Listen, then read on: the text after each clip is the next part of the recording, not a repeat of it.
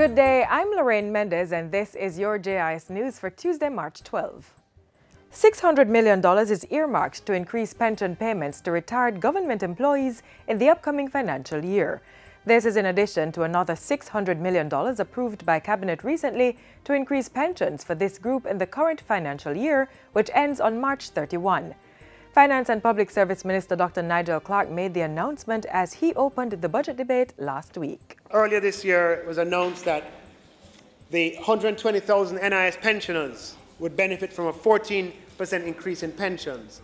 And the ministry is working on expanding the enrollment in the NIS program. In other budget news, the Ministry of Finance is developing a public financial management policy for natural disaster risk.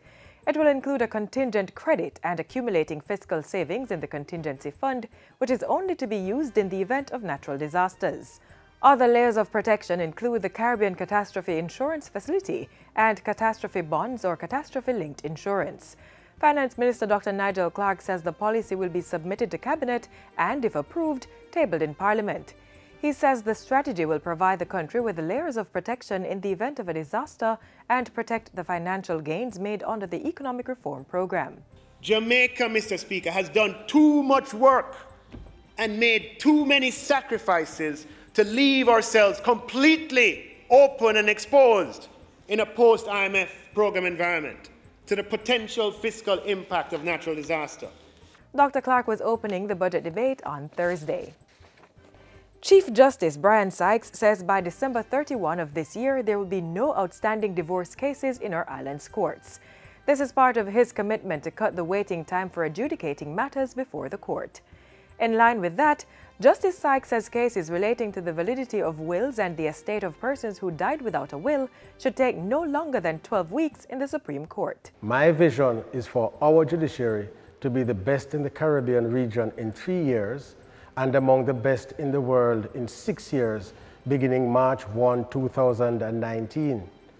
To support this vision, I give my commitment to put in place measures so that by December 31, 2019, all outstanding judgments in the Supreme Court will be delivered.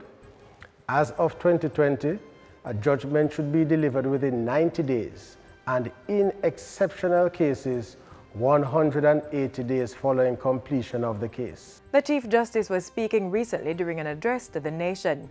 He says the Court of Appeal will also increase its disposal rate as 3 additional judges were appointed in January and 3 more are to be added later this year. The Japan International Cooperation Agency JICA will be making $68 million available to implement water harvesting and sanitation projects in several rural areas' schools.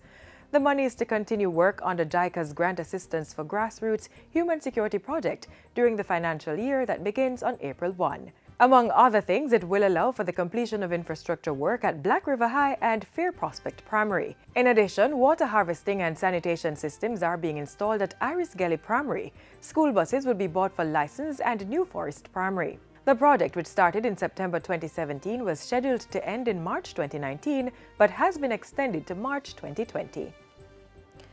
The Ministry of Labour and Social Security is delivering improved services to residents of Hanover through its new office.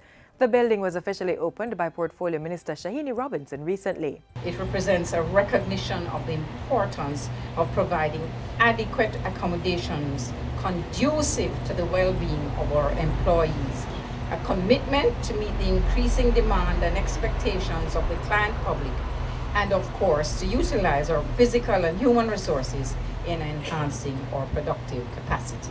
Minister Robinson says this is part of a broader mission to upgrade the ministry's offices across the island. The tenders for the Montego, the refurbishing of the St. James office is out, so too is the one on Ripon Road in Kingston, and we continue to try and upgrade our offices as best as we can. The St. Anne Parish office is expected to be completed by June and occupied by year end. And finally, a cocoa festival will be added to the list of Jamaica's gastronomic experiences to increase tourism earnings. The Cocoa Festival will be held later this year by the Tourism Ministry in partnership with the Ministry of Agriculture and other government agencies. Tourism Minister Edmund Bartlett says the rich history of the country's cocoa can be a pull for visitors while deepening the linkages between the productive sectors and stopover spend. Jamaican cocoa was the feedstock for Cadbury chocolates, and very few people know that. And today Cadbury is one of the most celebrated brands in the world. Minister Bartlett was speaking with JIS News at the recent Jamaica Blue Mountain Coffee Festival. And that's it for JIS News today. I'm Lorraine Mendez. Thanks for watching.